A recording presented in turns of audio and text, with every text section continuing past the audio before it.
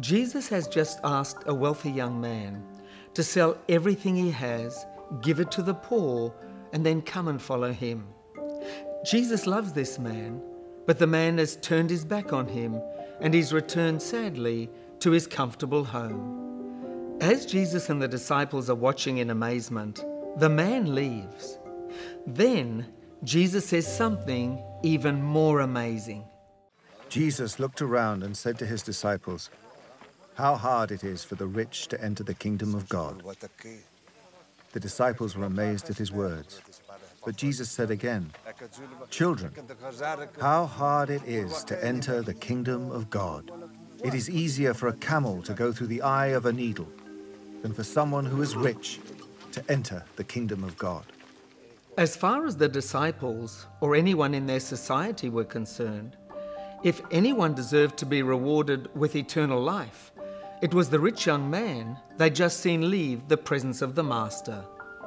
The first reason was that he had apparently kept the commandments, which in their religion meant a ticket straight to heaven. And the second reason is that he was very wealthy, which in that religion meant that God approved of him and had especially blessed him for his faithfulness and devotion to him.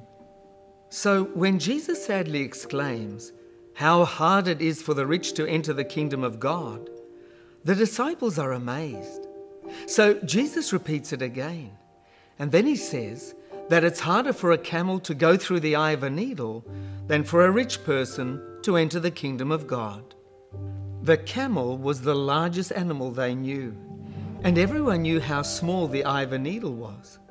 Jesus was emphasizing with wry humor just how difficult it is to enter the kingdom of God if you are burdened down by wealth and the things of this world.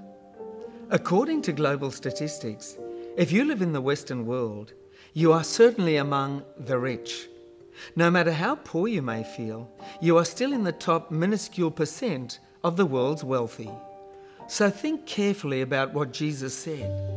Why is it so difficult for the rich to enter the kingdom of God?